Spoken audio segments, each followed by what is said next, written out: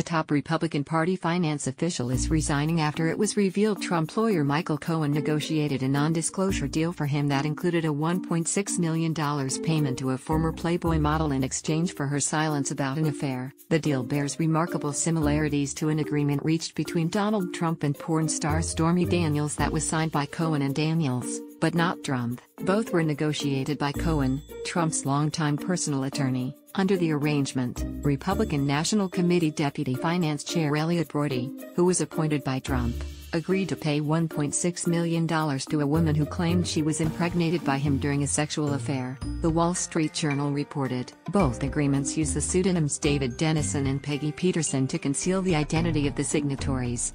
The woman alleged that Mr. Brody had paid her for an exclusive sexual relationship of 1 to 2 years. One of the people said, Brody acknowledged the affair in the Journal's story. "I acknowledge I had a consensual relationship with a Playboy playmate," Mr. Brody said in a statement to the paper. Within hours of the report, the Journal and other outlets reported that Brody had resigned his post. "At the end of our relationship, this woman shared with me that she was pregnant. She alone decided that she did not want to continue with the pregnancy, and I offered to help her financially during this difficult period," the married Brody said. "It is unfortunate that this personal matter between two consenting adults is a subject of national discussion just because of Michael Cohen's involvement," Brody complained in his statement to the paper. "Mr. Cohen reached out to me after being contacted by this woman's attorney, Keith Davidson," he wrote, mentioning her attorney.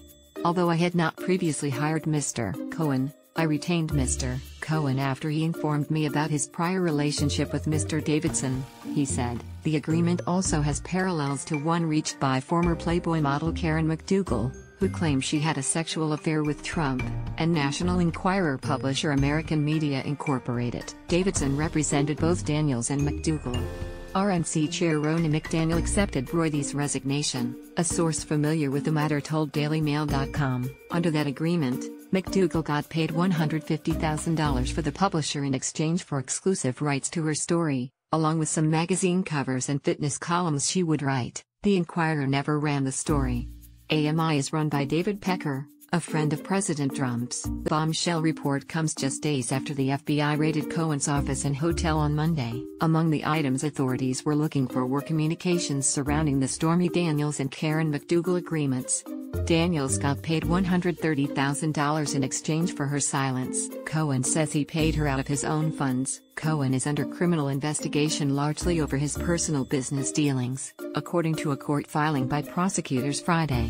He has been under investigation for months. The first Brody quarterly payment was scheduled for December, according to the Journal. Brody is married to attorney Robin Rosenzweig. The story caps off an extraordinary hat-trick at the leadership of the RNC put in place by Trump, with all three top officials facing either scandal or investigation. Former RNC Finance Chair Steve Wynn resigned earlier this year after reports on accusations of sexual misconduct going back years involving Wynn and women who provided massages at the Las Vegas hotel he owns. Cohen is Deputy Finance Chair of the RNC, and is reportedly being probed over possible bank fraud, his ownership of New York City taxi medallions, and the non-disclosure agreements. Leaked emails published in the Huffington Post show Brody's wife, Rosenzweig, sought an $80 million payout if she were able to bring an end to a Justice Department investigation into a money laundering case involving a Malaysian businessman and assets stolen from one Malaysia development Berhad. Rosenzweig, who also goes by Brody, says she was hacked.